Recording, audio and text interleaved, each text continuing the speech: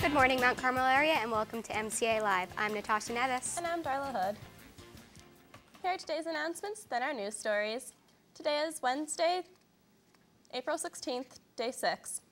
There is a sign-up sheet at the high school office for students interested in becoming junior firefighters. If enough students sign up, there will be an information assembly held at a later date. Empire Beauty School will host a field trip tomorrow for juniors and seniors who have interest in cosmetology. Check in the guidance office for permission forms. The varsity and JV cheerleading meeting scheduled for yesterday will be moved to next Tuesday, April 22nd, after school in room 129. 8th graders need to hand in their career day at Penn Tech College permission slips to the office as soon as possible. The senior class is selling 2 Easter baskets at the front desk. There is an Easter egg sale for $1 an egg. Both prizes and award winners will be announced on Thursday. Seniors are selling Blue Mountain candles. The cost is $15 with orders due to Mr. Sankovich or Mr. McConnell by April 22nd. Seniors, your senior projects are due. Check in the principal's office for any questions. Interact volunteers are needed to participate in Police Day at Town Park, May 17th. The sign-up form is in room 304. The Interact Club is also collecting items for the SPCA. Bring in your items to the main lobby or to room 304. A volunteer is needed to make a Mount Carmel Rotary brochure before May. This can be a senior project or an Interact Club activity. See Mrs. Rumble or Mr. Verano if interested. There will be a chicken barbecue on May 18th held at the Silver Bowl. The cost is $9 for tickets, which can be purchased from any senior or the office. Homerooms are collecting pennies for patients for the Leukemia Fund. Be sure to drop off your spare change in your homeroom's donation box. And here's today's news. Students, do you know what you're going to do after you graduate? There are many options, and it's not all about the college setting, but the career that interests you the most. If you like hands-on work, careers such as welding or carpentry may be for you. The Northumberland County Area Career and Technology Center offers both welding and carpentry courses for students. These programs provide an extensive amount of work in these most common techniques. By choosing either of these careers, you will need skills such as math and science to perform practical applications and physical strengths to perform the work. And there are many opportunities for future jobs in welding or home construction. For other offerings, take a look at the Northumberland County Area Career and Technology Center or Pennsylvania College of Technology for after high school. The 7th grade Junior High Pride Award winner for the month of March is Danielle Hooper, daughter of Daniel and Judith Hooper of Mount Carmel. Along with being a distinguished honor roll student, Danielle has many cheerleading trophies and has previously been awarded the Student of the Month. She participates in cheerleading, Our Lady of Mount Carmel Church Choir, and is a church festival helper. Danielle's hobbies include fishing with her father, reading books, and spending time with her friends. This 8th grade Junior High Pride Award winner is Tyler Craw, son of Chuck and Michelle Craw, Mount Carmel. In his free time, he enjoys drawing, spending time with his family, watching TV, and hanging out with his friends. He is also a member of the junior high cross country, track, and basketball teams and won the Pride Award last year. Congratulations to both Danielle and Tyler. With only 7 more activity periods left until Keystone exams, the upcoming Science PSSAs, testing is definitely coming up fast. Our activity periods have been helping students prepare. The Keystone testing window is from May 12th to the 23rd, and school districts must complete all tests in that time frame. Freshmen will take biology, and sophomores will take literature for the first time, and students finishing Algebra 1 in any grade will take the algebra exam. Additionally, all students who have taken the test but not previously passed will test that subject area. After Keystones are complete, we will go back to the regular 5-day schedule. So in the meantime, make our activities count by reviewing the content areas and make our school district proud. Starting with this year's freshman class, all students must test proficient to graduate. Activity period is one step toward success. Tyler's up next with sports.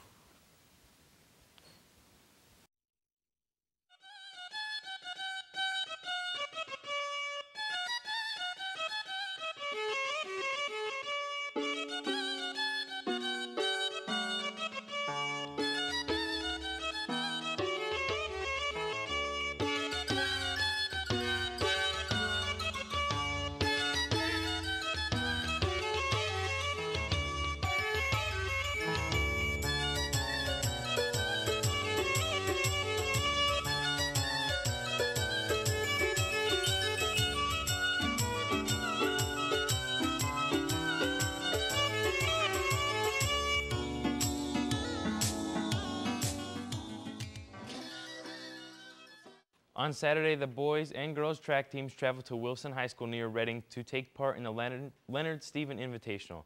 MCA entered the tournament virtually unknown, never competing there before, but came back with some wins.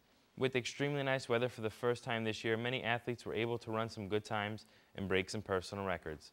The girls team finished 6th overall and had multiple top three finishers.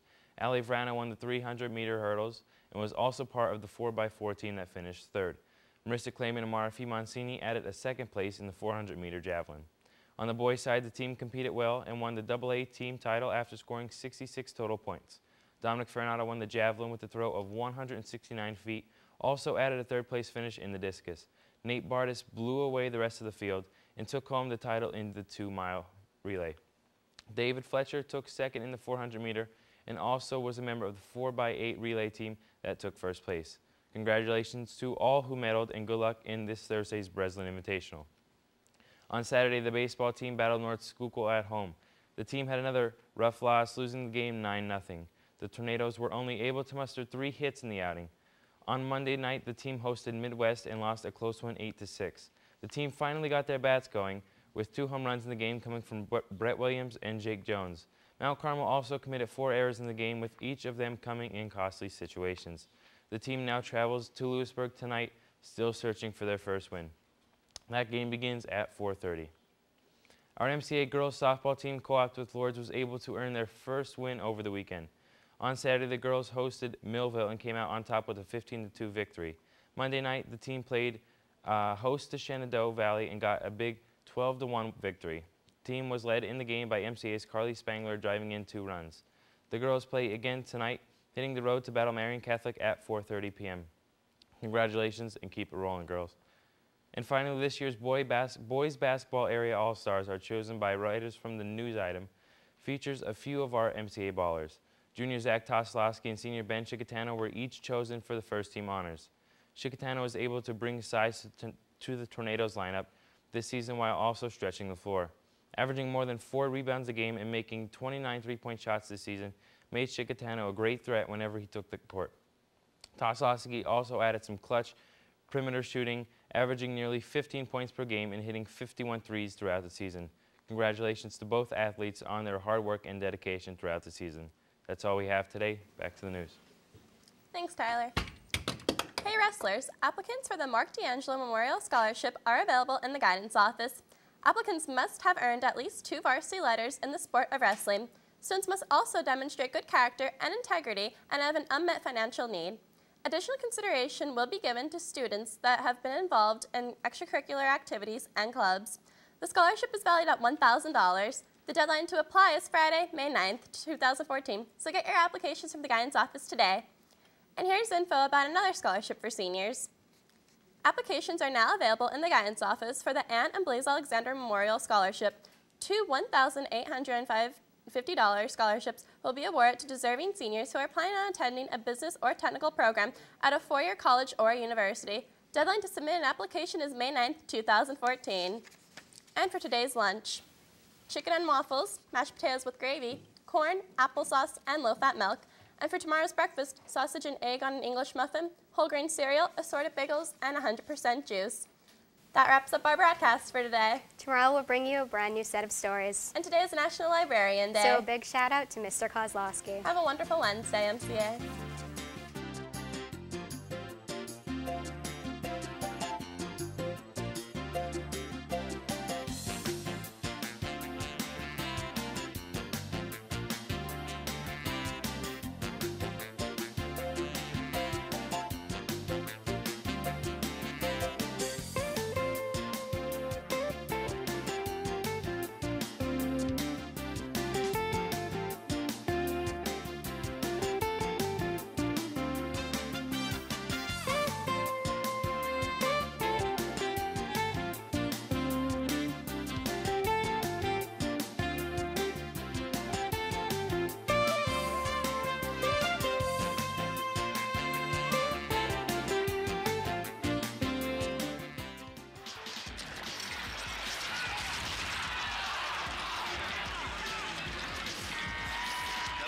On the boards out there, guys. This is your territory, Grimson. Do your job.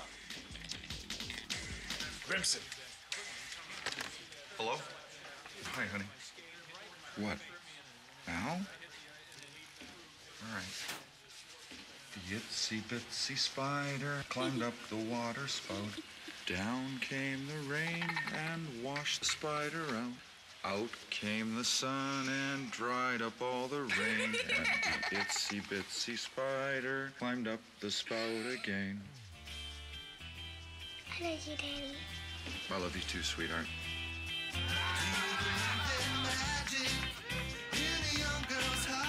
Hey, it's my girl. You know, my daughter. Love. Pass it on. A message from the Foundation for a Better Life.